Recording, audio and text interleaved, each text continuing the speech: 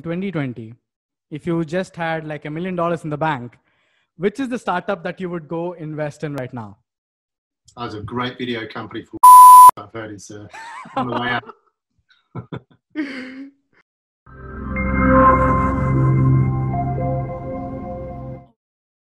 Hello guys, and welcome to another episode of FounderGround.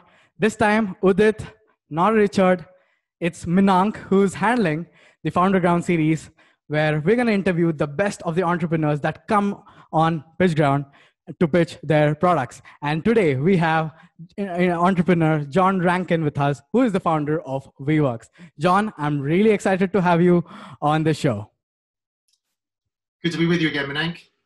Yes, so I'm really excited. Can you tell us how you found PitchGround and what made you come to PitchGround? Actually, we were looking, we've been running for a few years now and looking to access a lot of founders, of growth hackers, agencies and marketers. And we'd scoured around maybe 5 or 6 different software promotion platforms. Found you guys, started talking to a few of your team and liked the way you were doing things. Saw a lot of your video content as well. Had an edge of humor to it, which I think is great in our world of video. So yeah, I think we're looking forward to. You had a big base. I quite like the 12,000 on Facebook as well. That was nice. Thank you so much. So can you tell us, the viewers, about yourself? Because you are a serial entrepreneur with multiple startups before, and people would love to know about your experiences in the past. So can you tell us how you started with this online marketing in general? Yeah, you'd think I'd had enough of it by now. I think every time a startup gets acquired, I always tell myself, now go and get that big job and relax and let somebody else take the helm. But every time, it doesn't last long before you're back on. To answer your question about digital marketing, I mean, I've been at the forefront of technology. I'm kind of mid-40s now, so I'm getting pretty old. But I came out of my postgraduate to run call centers, 5,000-seat call centers for a home shopping prior to anyone really having the internet. And as part of that, launched the company I was working for bought Argos, which is a big UK home shopping brand, and the first to go online with their catalog. Turned out it's a little bit too early. In order for people to buy stuff online, they first need a computer, and that wasn't the case in 1997. 1997. 1997. That's when I was born. There you go. So, that was my first year out of uni. So, but it was amazing to see the first e-commerce experience online. Took a while for it to grow, but now it's one of the biggest e-commerce retailers. Same thing true, left there and joined Vodafone to launch prepaid mobile phones. So again, the launch of really the majority of mobile phones out there in the market are prepaid. And that was what got me into marketing, really before the internet and proper. I did launch the internet on mobile phones in the UK and Europe, actually, but on a weird platform called GPRS, which really was green screen and it's not the user experience you would like. And I'm a 90s kid, so I've experienced GPRS, 2G and all that. Okay, wow, all right. I thought this was dial-up connections. Yes, 56 gig dial-up. Amazing. I mean, people are impatient now, but I'm sure. I mean, there was like a time where the dial-up connection was the thing, and you need to wait hours to browse a website, I believe. Oh, you could go make your dinner and come back, eat it, and come back, and it still wouldn't have loaded. That's for sure. It's true. And you're marketing from that era, which is, oh my God, hard to imagine for me as a person because I was just born that time. Anyway. Well, what we had to do was SMS, actually. That was the big thing back then. For Vodafone was looking at groups based on their SMS activity and their friends. Again, this is really before data protection came in as well. So you were able to do a lot.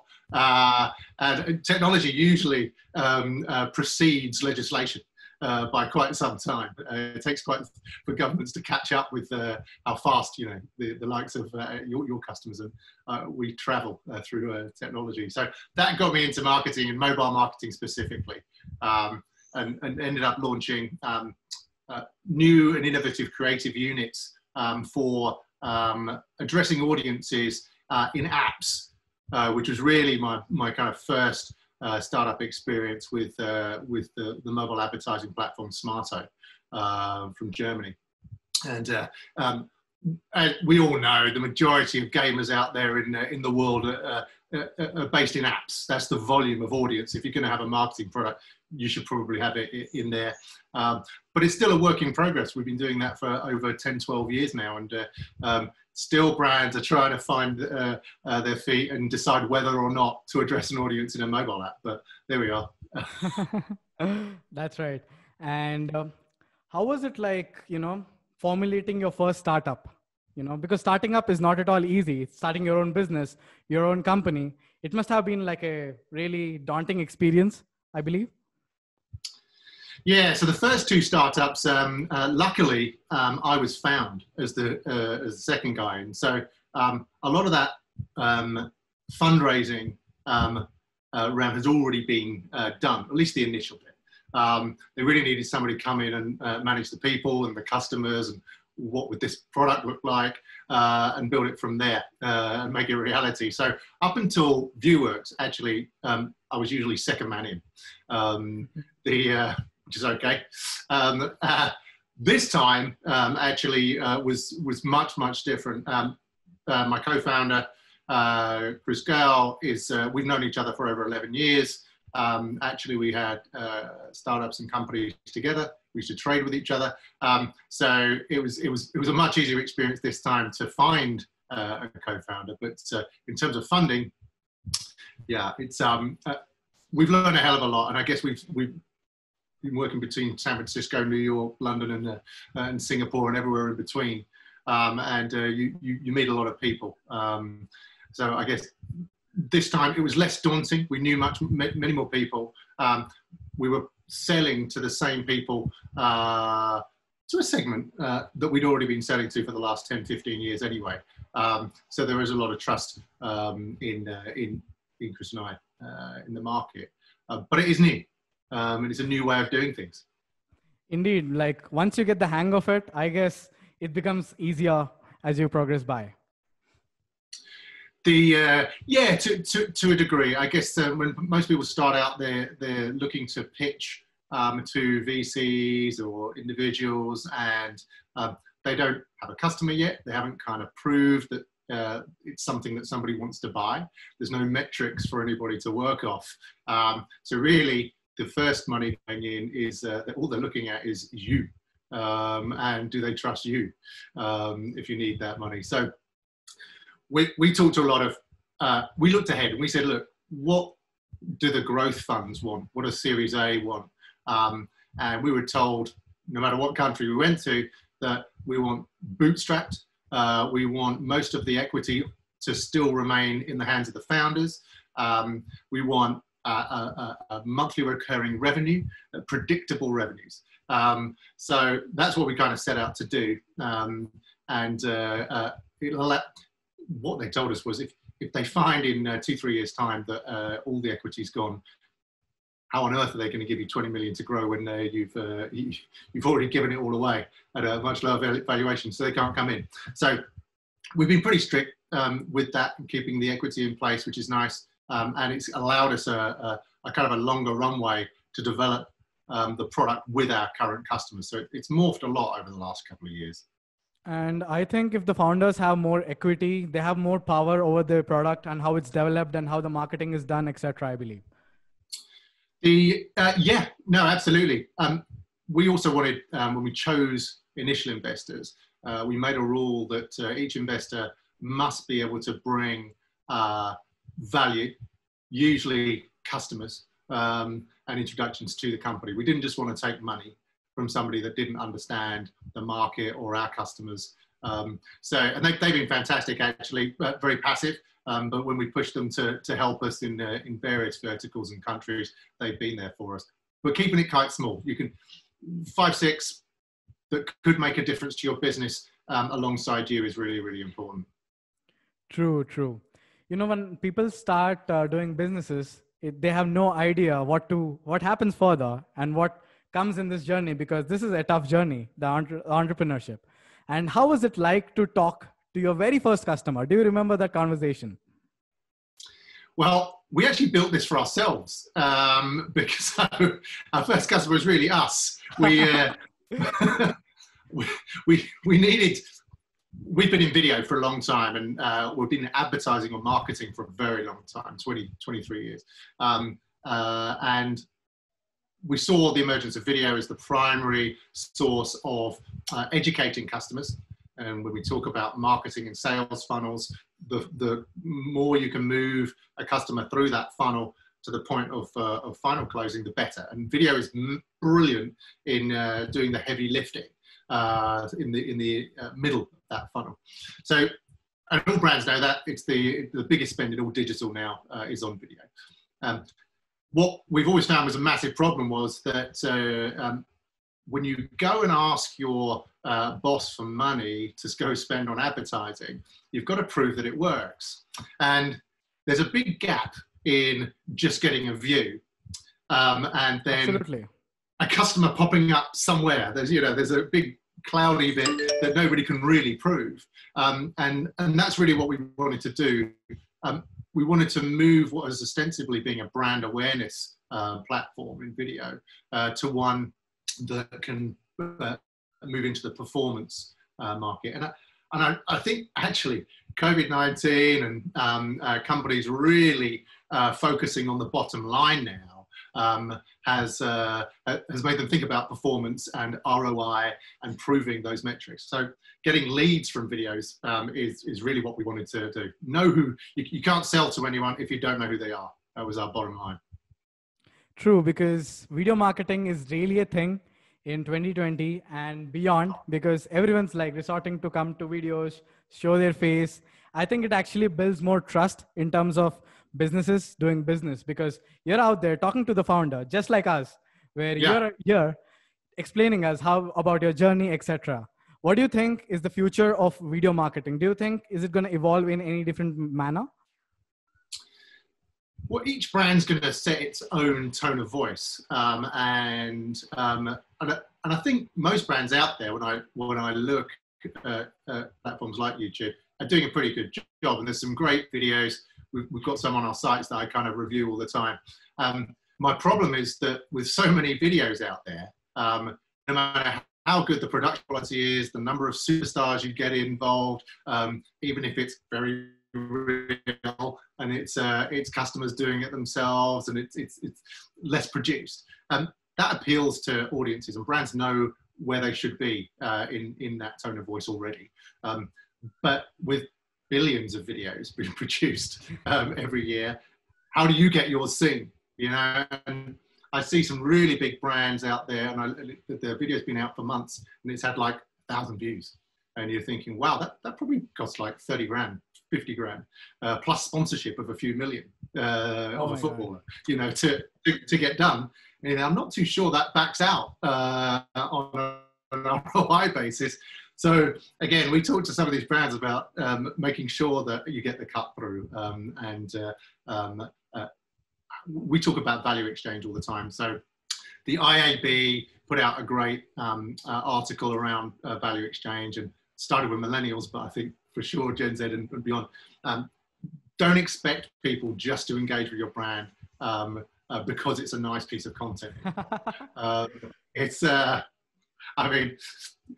People expect now some form of value exchange for their time and particularly their data. So that's kind of how we attack it. So I think not just video marketing, but any type of marketing is going to move to more value exchange, where brands are saying thank you for your time, spending much longer with us, learning about what we do, and the great things about our products and services. And by leaving your data, we realize it's a valuable thing. You're not just going to give it out to everybody. So here's a thank you for doing that. Especially in today's times, where data privacy is actually gaining a lot of traction everywhere, and everyone's being extremely serious about their data and all that stuff. I think this is very important, like value exchange, and that's what would make companies stand out, other than the companies who won't get into this value exchange train early, And you've been a startup founder, serial entrepreneur. And what was it like, you know, transitioning from one startup to another startup? Right? Well, yeah, I think I said it at the Like, start. how is the transition phase? Like, I'm sure it must be really tough, daunting, and again, because you have to give it a lot of time, entirely new product, etc. Yeah, I mean, as I mentioned at the start of our conversation, every time you go through the process, and it's exhausting, because no matter how much you plan, you don't really know what the next few months are ahead in a startup, even after 2, 3, 4, 5 years of operation necessarily. A bit more predictable. But every time an acquisition happens, I always think, well, great, let's go into a big company, and somebody else is going to look after all this other stuff, and you'll just do a really good job in marketing or in sales or something like that. And that usually lasts a few months, and there's another knock on the door, and got another idea, or maybe you're traveling around, and you and I have a beer or a coffee, and you have a good idea. And then the cogs start whirring again. You think, well, yeah, actually, that is a real problem. And I think most of these ideas generate from coffee shops. And Udit was also telling about how he generated the idea of PitchGround in a coffee shop by drinking a lot of coffee. And yeah, it makes me wonder. That set the tone of the videos moving forward, huh? Yes. Caffeine enhanced. Yes. You like drinking coffee? Yeah, well, I've had to give it up. It's I'm actually a coffee snob, but working from home for so often, having a barista coffee in your house, every call you have, you press coffee. So I'm on a coffee break right now. I mean, that must have been like a different shift altogether, you know, because people swear by coffee. Like coffee is the first drink I'm going to start my day with, and it's the last drink before I sleep. And entrepreneurs and coffee have a special relationship, I believe. Yeah, I think so. I've got a 3-year-old as well, so I don't have any problem getting up. I'm forced. I can imagine. I can only imagine. And since you have had experiences with these many startups and raising funds, etc., what was it like hiring the right people to your team, hiring the right team? Because there's only one thing that you can do it alone. And if you hire the right team and you have the right hands to help with you, and it gets the work done much faster, right? So what do you think about hiring the right team, and how did you hire your first team members out there? Yeah, I think using your network is super important, because first-hand recommendations are by far the safest way of hiring people. But without a doubt, you're going to make probably 50% of your hires are going to be a pain at best, and maybe detrimental to your business at worst. But if you think about the size of startup teams, they're pretty small. So almost everybody, even the technology team, ends up being customer facing. And you've got to think that all of those individuals are the company brand. And that piece is probably the most important. And been doing this for almost 15 years. You feel sick in your stomach when you've seen a conversation that is completely not customer friendly, and you get it in big companies as well, right? But I think it's just more obvious when it's a smaller organization. You're trying to build a relationship with your first customers and a real sense of trust. That you've got to think that every single member of staff is a potential window directly into your organization. True. And I'm sure you must have had the experiences of firing people for the very first time, and that wouldn't have been a pleasant experience to letting people go. This sounds like an interview I had 20 years ago for a job. Well, no, I mean, and actually sometimes it's just a bad fit. And I guess that's what you've got to consider when they're not useless people. They're just for the task that you need them for. It just might not be that suitable. You've also got to admit from a founder's point of view, and this is very, very common, don't necessarily always just blame the employee. The sales aren't coming in, might not actually be their fault. You might think that maybe it's the product. And I think that happens all too often, where founders think, well, I've got a great product, but the sales guys are just awful. They're just not able to bring it in. And you're like, well, he's been selling millions in the other company that he's just come from, so maybe it's not their fault. I think that happens all too often, but it's a good opportunity at that point to recheck the product fit and the market fit for your customer base. True, true. If you see it from an investor perspective right now in 2020, if you just had like $1 million in the bank, which is the startup that you would go invest in right now? There's a great video company called Vieworks that I've heard is on the way out. Vieworks. Do you know what? I think everything's changed in the last 4 months, and remote working technologies clearly is a thing that is dear to my heart because we're one of them. But as a business automation software that we use, that Vieworks is, it fits into a big suite of products. And I know you're talking to Udit that you guys have seen a big uplift since the pandemic of people searching out for good quality. We're on it now, aren't we? Good quality microphones, software behind the cameras, absolutely, recording equipment. We're doing it right now. So I would look to see pick a use case, and it might be small teams, 10 people, small teams based in different geographies, which again is Vieworks, it is PitchGround, and two global companies collaborating together. There you go.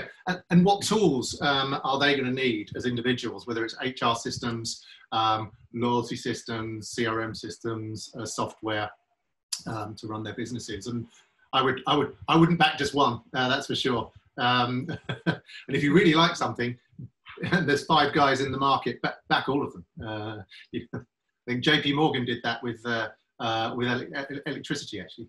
I think he backed all of the technologies. And there we go. It's quite a big name in finance, I understand now. Yeah. So, because I've tried Vieworks too, and it's like a game changer when it comes to video marketing, I believe. Because the value exchange concept, which you talked about earlier, it's happening in real time with a YouTube video. It's not like you have to make a separate video or you need a domain name, nothing else. Everything is offered by Vieworks. And I think that's like a great value exchange. In terms of value exchange, I think that's like a great opportunity for content creators and companies altogether. So when it comes to entrepreneurship, what do you think is the number one quality that an entrepreneur should have? You know, I think you would look for your co-founder to have that quality as well. But according to you, what's like the number one quality or trait an entrepreneur in today's times should be having? Actually, I would advise your co-founder to have a different set of skills than you. Okay. And the reason being is that you can slap each other on the back and applaud each other for doing something if you're the same person, and it might be the wrong thing. So actually, in a co-founder situation, I would suggest you find somebody that will question you all the time and think in a completely different way. I've absolutely seen that because as a founder, one founder is like really good in marketing. Other founder is really good in other aspects of managing the company, like accounts, etc. You know. Yep. But in terms of general entrepreneurship, let's leave the co-founder aside. But in terms of general entrepreneurship, if you were to like invest in a company or something, you would definitely see the entrepreneur, right? What is the number one quality or trait an entrepreneur should have in today's times? I would look to somebody that really understands people, because obviously they're gonna buy it, but it's the psychology behind individuals and groups. That kind of insight generally marks the guys that are going to make a couple million versus billions, I would think. And you've got to, most of the big entrepreneurs at Gates and Jobs, most of their ideas were ridiculed early on, but decades on, they've understood where society is going and where processes to automate human lives are going. So yeah, somebody that you might not believe them necessarily, but I think it's understanding where humans are gonna go, and they're automating their daily lives is the, I guess, what I would look for. Yes. And how did this idea of Vieworks actually come into your mind? You know, you said you talked about meeting new people after a few months. Usually it takes a few months for the transition. But how did this idea of Vieworks came into your mind? Like giving a perk to a person who's watching the video, you know? It's like a pretty innovative idea if I look at in terms of video marketing. Kind of. It's actually a little step change. So my second company, B7, was actually a rewarded video platform in mobile games. And it was, I co-founded it with a guy called Samo Login, who's founder of Talking Tom. Wow. And so it was part of the same group of business, and which gave us about 400 million monthly active users to play with, which is pretty good to start off. Pretty impressive, I would say. 400 million is not a small number. All right, yeah. And an established way of monetizing mobile games is rewarded video. And in mobile games, a viewer would watch a video. Oh, yes, I've done you've that. probably done it quite often, yeah, like billions before you. And this is a $1 billion industry already, so it already exists. But in the relationship, you've got a brand, and you've got a mobile game publisher, and you've got a viewer, an audience. And in mobile games, it really works that the brand advertiser is another game, because you're in a game. It's very likely that you'll probably pay another one, which is good. But the reward doesn't come from the advertiser. It actually comes from the publisher. So it's a few gems or a big sword in the game you're playing, not in the advertiser's game. And that's fine. And actually the ratio of conversion rates for other developers advertising within another game works really well. Hence they pay billions to do it. But there was always a massive problem, and this is what B7 did. So B7 was a rewarded video in-game solution. Uniquely, what we were trying to do was allow you to earn coins in one game, go spend them in another one. So to build up a really big network. And we had lots of games, we tested it, and it worked really, really well. Made retention amazing. But the problem with that was that encouraging brands into that environment was really tricky, because quite rightly, the advertiser said, well, hold on, the emotional relationship, even though I'm paying for it, exists not with me and the audience, it exists between this game developer and the audience. So it's kind of incentivized. It doesn't make any sense. So that was one objection. And the other objection was they didn't necessarily think that mobile games was that premium in terms of an environment. And you can argue that all day long. Which year are we talking about? Which year are we talking about where mobile games weren't actually a premium, you know? Well, exactly, right. And we had these arguments over and over again with brands, and they're starting to come in over the last few years, but still the majority of revenue generated from mobile games, rewarded video, comes from other games. So I thought, oh, well, look, if this business is worth billions and it works, how about if we just take it out of a strictly mobile game environment and say, look, your objection was where it ran. So let's take that off the table straight away. Let's be agnostic and make sure that it could run with your existing player, with YouTube, with Vimeo, any player that you wanted to use. You didn't need to change that. It could also run in any publisher environment. It could run on Facebook, it could run in Twitter, LinkedIn, these kind of things. So all of your videos and your preferred publishing routes exist today. We'll just make them better, 300 times better. We'll get you more views. The other thing we wanted to fix was, if you're going to say thank you to somebody, to ensure that they're actually interested in you as an advertiser, that really should come from you, not from a third party. So most brands, B2C or B2B, always run special offers, promotions, discounts, value-added services, competitions, every one of them. What they don't do, including you guys, yeah, including us. And yeah, in fact, your whole business is exactly that.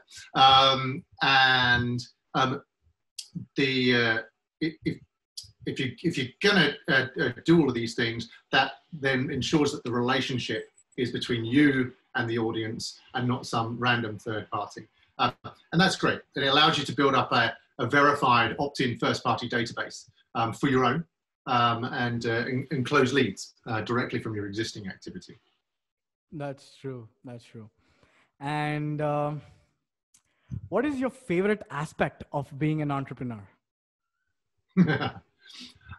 It's also the I guess it's also the worst thing, isn't it? It's the flexibility to set your own agenda seems like the one aspect that is the best thing. But actually, then I'm going to modify the question into favorite aspect and the least favorite aspect of being an entrepreneur, because now that you said it. Well, I think it's the same answer, because the flexibility you think that you get from being an entrepreneur, but actually everyone's got a boss, whether it's your paying customers or your investors or your suppliers or your partners. It doesn't go away. The flexibility actually doesn't really exist. If your customers need you at San Francisco time and you're based in London, well, there you are. So yeah, I think the flexibility, and then that's also the worst thing. Once you're in a bigger company, you can shoulder and delegate a lot of the activities to other individuals, but equally you lose a lot of the control as well. That's absolutely true, you know. And if you come in terms of entrepreneurship, what is the number one piece of advice that you would love to give a SaaS founder in today's times? What would you tell him to do? And to modify it, what would you tell him not to do as well?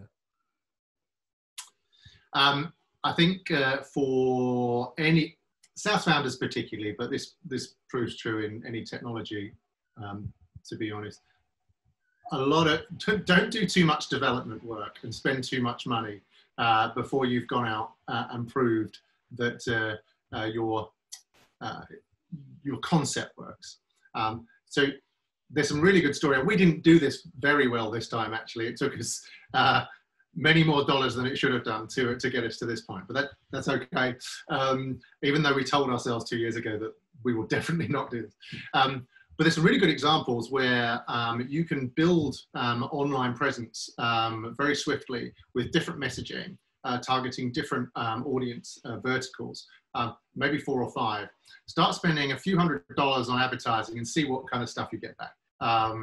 And from bingo, talk to those people and find out really, okay, what attracted them in. Now, you don't even have to have a product at this phase. It really is just a case of...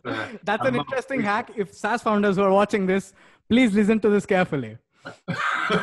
We should have done more of this, and I wish we really had, and we'd have got to the answer a lot quicker. But I have seen there's some great examples online where people have successfully done this, and at which point, you can extrapolate those from one vertical that worked much better as a concept and as a messaging. You can extrapolate those figures to see what the true volume of your potential customers would be and the value per transaction. For SaaS, those value per transactions do need to be quite high, actually. Otherwise, it does limit your methods by which you can use sales versus just online clicks and things like that. So yeah, market test first, number of verticals, don't spend very much money, then hire the team. We hope you heard that, SaaS founders who are watching this interview. Anyway, John, here comes the most interesting question of them all. And Udit would actually ask all of his founders, and I'm going to do that same.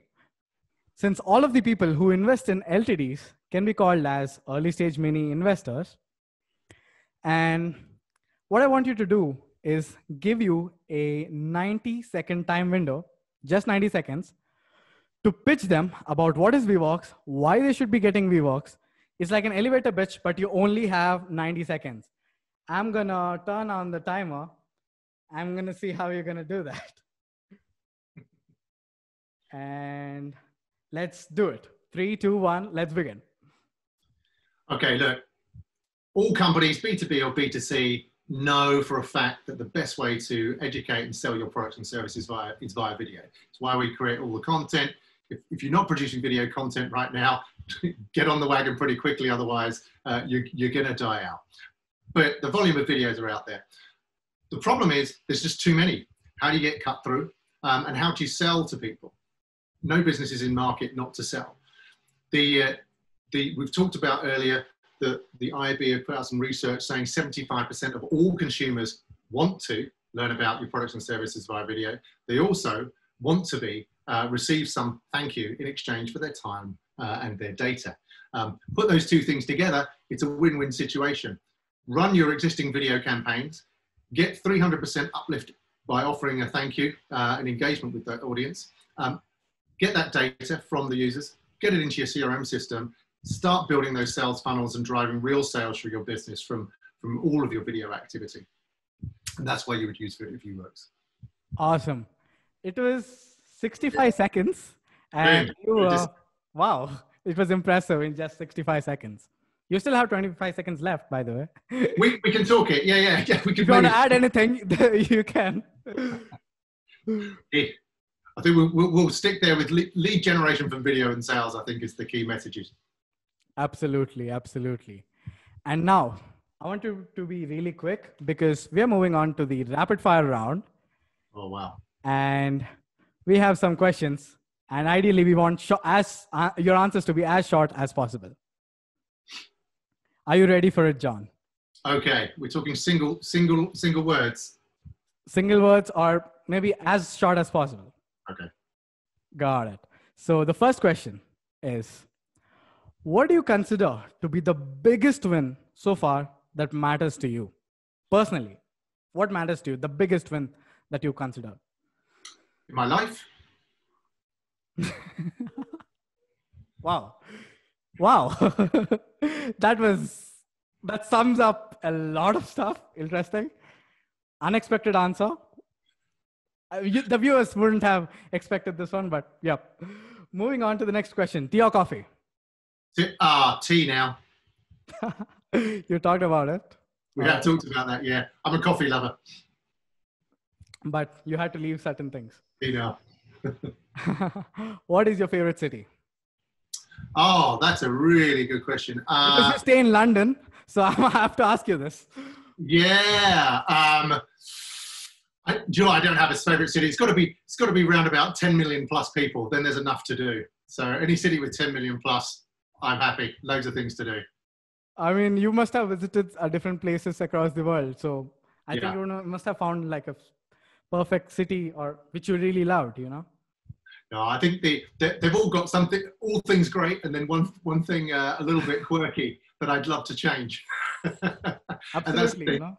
We've been in Singapore, in London, in Berlin, in New York, in San Francisco. These are the main places I've worked over the last 15 years. And love them all. You treat them as home. They're very familiar because they all run in a very similar way.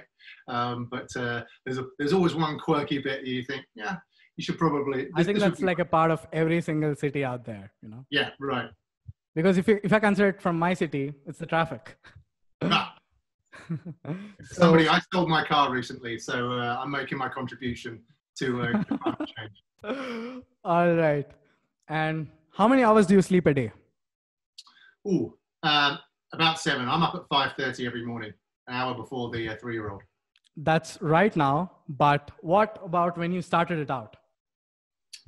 It's similar, maybe 6:30. I'm a morning guy. Crash through a ton of stuff in the morning. High five. I'm a morning guy too. Yeah, it's the best way. If I don't get the grind done by lunchtime, I'm too tired in the afternoon. So then it's all about talking to people in the afternoon, and I get energized by people.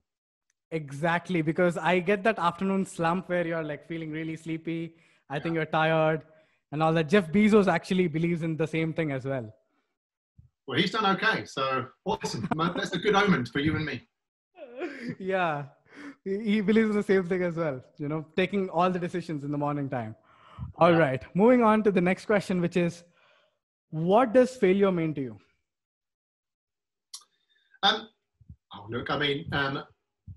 Failure, we all talk about it, that it's a positive thing. And I think you probably fail in a startup anyway. You're failing almost every day, but that just gets fed back into product. So then you win the next day. But then there's new failures the next day. So nothing's ever perfect.